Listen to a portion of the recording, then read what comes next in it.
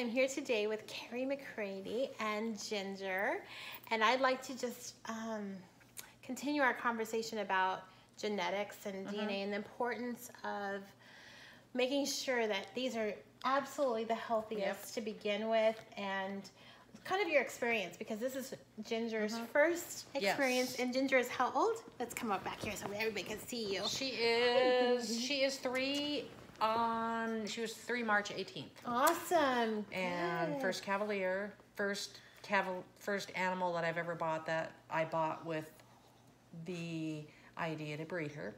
So it's all new to me.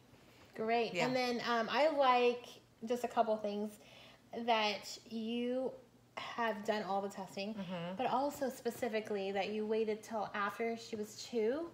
What do you know about that?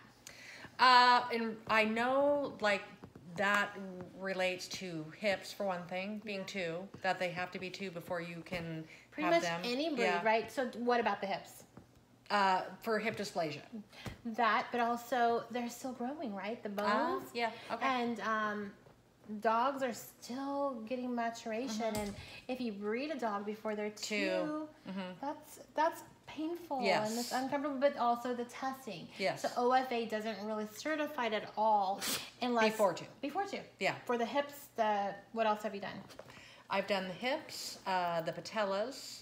Yeah, the elbows. I've done her eyes. Yeah. Her heart. So you saw an ophthalmologist for her? Yeah. Wow, you really did your homework. Yeah. That's awesome. And then DNA. Yeah. So tell me about what you did with DNA with her and what you were looking for. What happened with your experience? Well, I actually did 2 DNA tests because the first one I didn't know all of the big ones for Cavaliers. You know, I think the first one I did was DM, and I can't remember what else. And then I learned, there's other really big ones like dry eye and curly coat is really devastating and painful for animals. And those are genetic diseases that you don't want, and they can tell. That can be tested for. Yes. Really? Okay, so they can tell you whether your dog has the genetic gene that is a carrier, is affected, or is non-affected. Okay. So it's either free and clear of it, it's a carrier of it, which means it has it, but it's not affected. So she will never get it. Okay. But she could pass it on. Okay, great. Or full-blown has it, and it has potential to get it. And so there was a chance. You bought her with the idea of breeding, and then you fell into all this other stuff. Yes. Okay, so what were you feeling when you sent off those? Well, anxious, because I'm like, oh man, you've already put so much energy into this idea that it could take one thing to be like, it's done, you're done, you can't breed her. So say she did come back she did something come back horrific. She came back affected with something. But she came back, a carrier not affected, which for me at the time, I didn't know what that meant. I thought, here we are. This is it. And were you willing to just say, we're not deal breaker. Deal breaker. Great. Yeah. But then you started reading, talking to my vet. Yeah. And so what's the truth about I learned that if you find a free and clear dog of the same genetic disease, then you can breed them. Yes. So we found each other. Yes. And my stud, same thing. I tested him, and he has one gene that shows that he's a carrier of something different. So. And she was clear of that. Yes. And she has one. The likelihood of them, first of all, that makes them a good match. Yep. And that the likelihood of them carrying this to their offspring is very genetically small. It lowers. And then what's going to happen when she has puppies? You test them. Okay, so when you test them, you do the DNA test. It's pretty likely any of them are going to be affected by any of these genetic diseases. That's why we do it. Yeah. And then you're going to look for what? Confirmation. Yeah. Confirmation.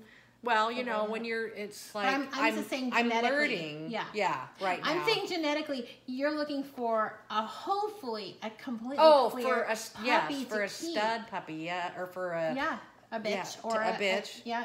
One that that is clear of everything, Yeah. hopefully. Yes. So when I'm looking for a potential puppy from another breeder, I ask them to genetically test their puppies. Yes. You can do that at what? 3 weeks 3 old? weeks, yes. Yeah. You can, it's a saliva sample. Super And they easy. know within just 10 days or 14 days. And then you'll know whether or not it's going to work for your breeding program. Yes. So just for those. A start. Exactly. Yeah. For those of you who, this is all new, this is just the basics. Your particular breed, if you're breeding Cavaliers, there's 3 big ones out there. Degenerative myopathy, which is kind of known as DM. There is dry eye curly coat, which you mentioned. And then there's episodic falling syndrome. Yep. So in there, you might have something. It's really important that you don't buy a puppy, if you're looking for a good, healthy puppy for these breed, that you don't get one that is affected. Yeah. So I'm constantly sending kits to breeders and saying, please test these puppies. Yeah. If you're looking at that puppy and I'm looking at that puppy for breeding, You want to know. I've been looking for 2 years for a clean puppy. Wow. And I can't find it. So it is very hard to do. So it's really important that you test your dogs before even thinking about breeding. Yep. So I appreciate that. And thank you for You're welcome. sharing that with us. Yep. It's a learning process, isn't it? Yes, it is.